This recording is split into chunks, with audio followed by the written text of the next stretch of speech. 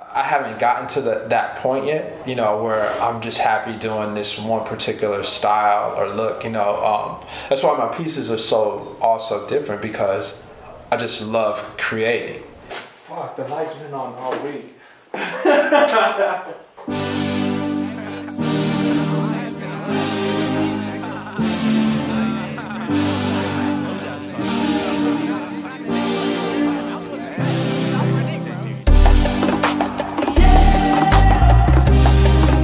I think I can make it work. I think I don't have to change. I don't think I have to, you know, focus on one particular thing. I think I can make it all work and still be recognized as Upendo.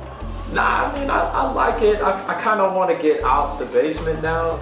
It's kind of like I love it and I hate it, you know? I love it and I hate it. I like it because it's like I could do what the fuck I want. I could be as loud as I want to be.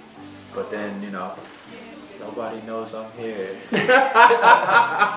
Having the small goals is what keeps me going, but overall, you know, it's just to be able to maintain, you know, that freedom.